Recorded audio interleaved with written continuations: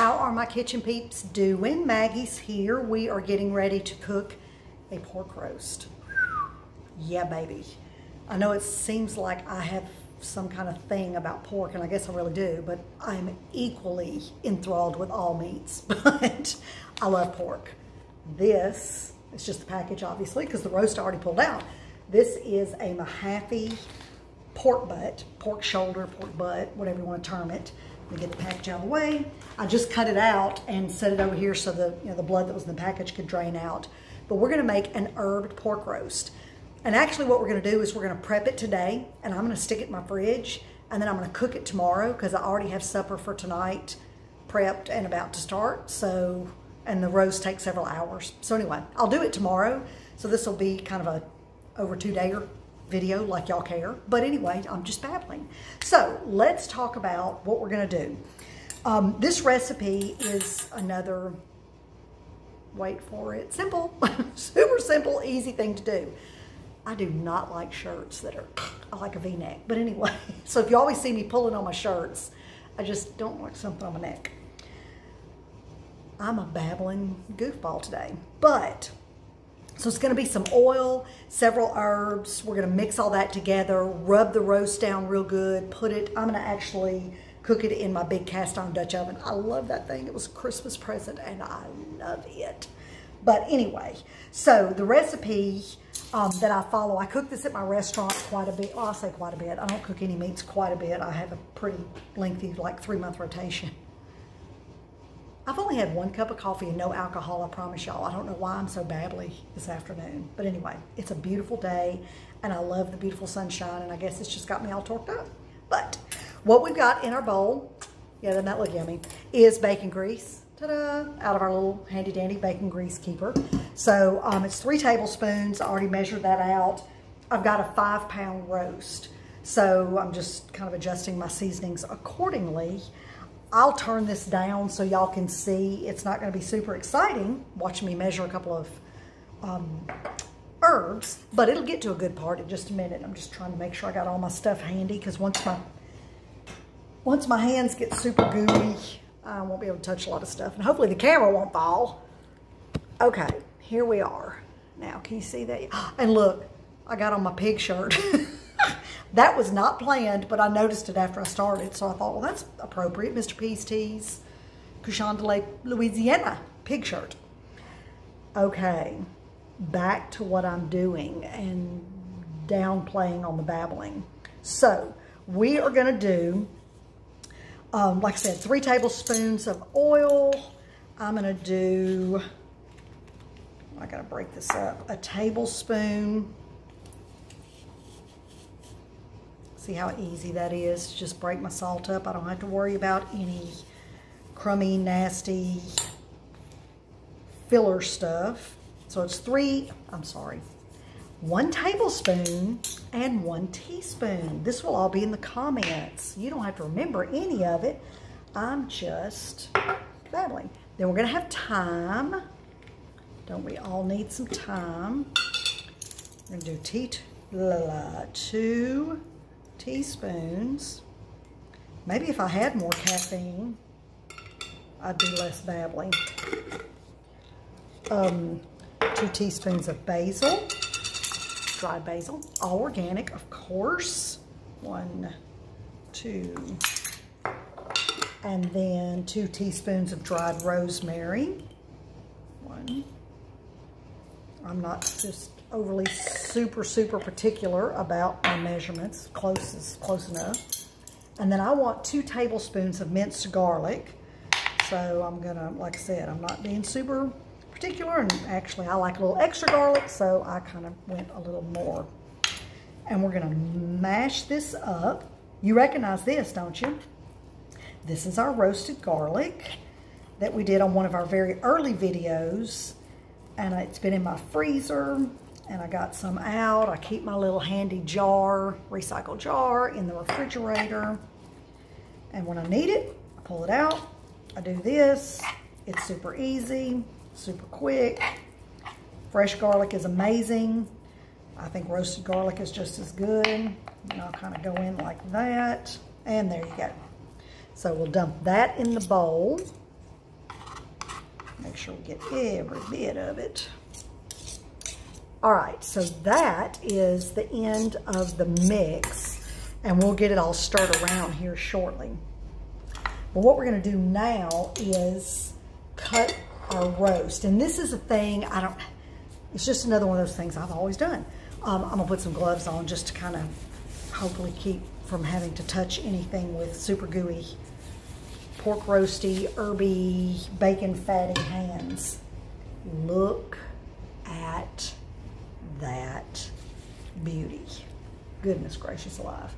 So anyway, I always cut my roast in half. Reason being, and really regardless of size, and I know that sounds weird, maybe it is weird, it's just what I do. But one reason, especially with this kind of thing, is we're gonna rub this herb mixture all over the roast. So we wanna get a little more of the surface area covered. You could cut it in quarters, and you know what? This one, if you can see, you see that bone? Woo, there's the bone, bone, bone, bone. You want bone in your roast. There's a bone there. So this one would be kind of hard. I mean, you could cut it, but it'd be a little more challenging. This side is just a big hunk of meat. So I think I will cut it, just for giggles. And this just puts more of the herb mixture on the surface. And I tell you what, if I'm gonna babble, I might as well change my mind. I'm gonna go ahead and cut along this bone surface. Cut this. And this may freak some people out. Oh, you're cutting the roast all up. But I want to get as much of that herb over all over the surface as possible. So there's our 4 hunks of meat. This is our oil and herbs. And we're just going to mix it up really, really well to almost make a, not almost, to make a paste. Ooh, and it smells unbelievably good. I mean, bacon grease, garlic, and seasonings. Yes, please. Now, we're going to take it, I'm trying to make sure I'm still in the video, pull this a little closer, and just rub it all over the outside. And you don't have to be, you know me, I'm not like just too ridiculously concerned about perfection. But you do want to try and cover all of the exposed flesh. So we'll set that piece in there, and then we'll get them all arranged all nice and neat after we get them all rubbed up. Because if we have a little bit of herb left, we'll go back and rub some more on one of the earlier ones. Make sure everything is good and covered. And I guess I will just keep babbling while I do this because my hands are nasty and I can't pause the phone or the video. So sorry, y'all get to watch the exciting stuff. Oh, all the behind the scenes. Whatever. Behind the scenes is behind me in the dish, in the sink over there, washing all my dishes. Which, that's just part of it, and it's not a big deal. But this roast is really juicy. It's really got a very nice flavor. The pork really comes through, but the herbs just make it really nice. And one thing, you can do a pork loin for this. Pork loins are less fatty. I like some fatty meats. So I prefer the butt or the shoulder. But if you use a loin, it can be an amazing piece of meat if it's cooked right. And to me, the only way to use a loin is if you're gonna brine it. All right, I'm gonna go back on this first piece and add a little more. So if you watched our pork chop brining video, we talked about brining meat, and a pork loin is a perfect example of a piece of meat that you should brine, because you want to try and get all this off of here, because there's no point in having herbs on my gloves in the trash. They need to be on the roast in the oven cooking good. But anyway, any kind of meat that has a tendency to be on the dry side, or even if you just want to take a good piece of meat and take it up about 500 notches, brining is the way to go. And a loin just screams for a brine. Because when you do it, and then you cook it however, roast it, grill it, smoke it, you know, whatever. Wow, can it be something amazing. All right, so I'll quit doing all that. Then, let me get my chicken stock. So we've got our homemade chicken stock. And we're gonna pour a cup and a half. Oh, this was a 2-cup deli that I had in my freezer. It still got a little bit of ice in it, but that's okay because it's going in the fridge overnight. Not gonna hurt a thing. And let me move this so y'all can see this. Good golly. All right, see that? Ooh, isn't that pretty? So that is gonna go in the oven. I'm gonna cover it real tight. I will cover this with tin foil because nothing is sticking up to touch the meat. And then I'll set my lid on it just to keep it tight, nice, and steamed. And it will go in the oven on 325 for about 3.5, 4 hours. I'll put it in for 3.5 and then check it, see how tender or whatever it is. And it's gonna be really good.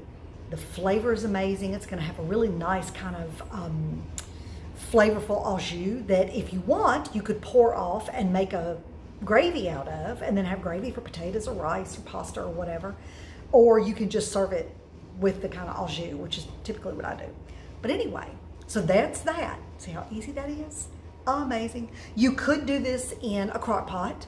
So you could put it all together, throw it in your crock pot, turn it on in the morning, go to work, come home. I do it on low for like 8 hours. And you walk into your house and it smells amazing and supper's ready. Just get your sides together. That's an awesome way to do it. It's just really good. But I encourage you, get locally grown meat. We need to encourage our farmers to do what they love doing by buying from them. And if you noticed with all the drama in the world and the blizzards we had back a few weeks ago, whatever, a month ago, whatever that was, we need to support our local food system. It's important because if we get to a point that transportation's not what it needs to be, who knows how, when, why, whatever, we need local food, So support your local farmers. All right, infomercial's over. We'll be back tomorrow. I won't come on until it's done because I don't think I need to show y'all how to put it in the oven, but I'll cook it tomorrow and then I'll show you what it looks like when it's finished, and it's phenomenal. So we'll be back. Okay, well, it's actually a couple days later of doing the pork roast because I cooked some other stuff last night because I've just been a cooking machine lately and doing all kinds of fun stuff. But I have just gotten this out of the oven, taken the foil and the lid off, and wowzer, let me turn this around so you can see. Look at that, look how tender that is. Oh my gosh, look at that bone. Dadgum, supper gonna be good tonight. Wow. Oops, sorry. I'm so busy drooling, I'm not getting the camera pointed in the right direction. But there you go, peeps. I need to just quit playing with the roast and drooling on my phone and finish the video. Herbed pork roast. I had this on 325 for, let's see, 4 hours. And it is beautiful. And I'm about to pig out. Look at that. Yes, ma'am, sir. Y'all got to try it. Get you one. Have a good one. Like, subscribe, comment, clap, share, do all the thingies, please. Have a good one.